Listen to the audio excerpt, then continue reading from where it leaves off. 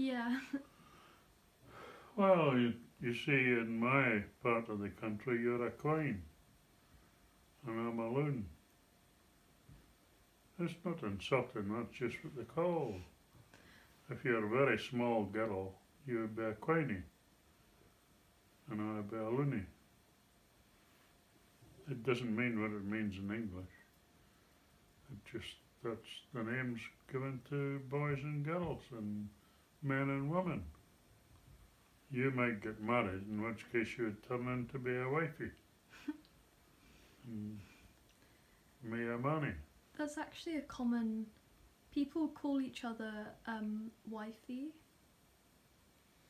No? Yes.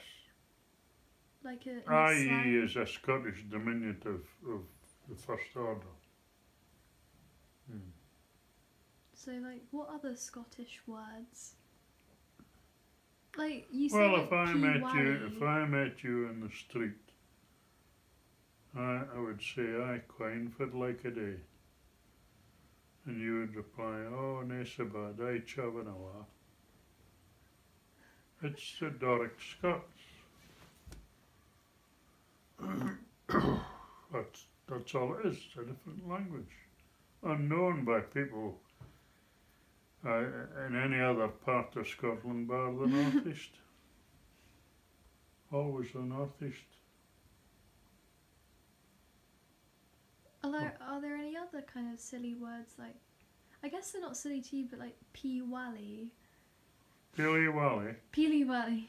Pilly Wally. You're looking Pilly Wally a bit white and drawn, you know.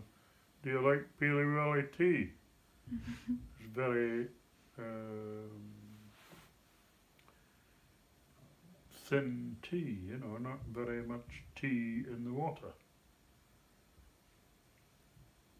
Oh, there's 101 words. Difficult to say.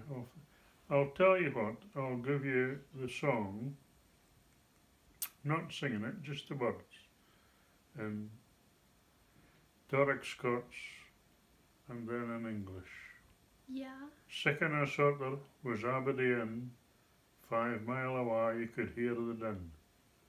Even the barracu had to grin at the muckin of Geordie's byre. And that's the name of the song, Muckin of Geordie's byre.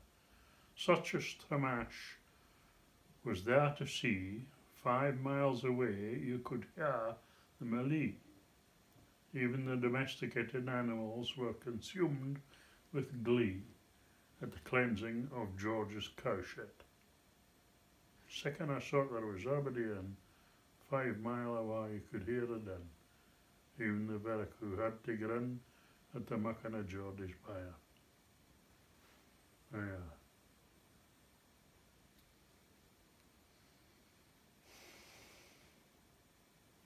Nothing strange, just a different language. No, but the words are so much more interesting. Hey? The words and sounds are so much more interesting. Well, yes, I suppose they are.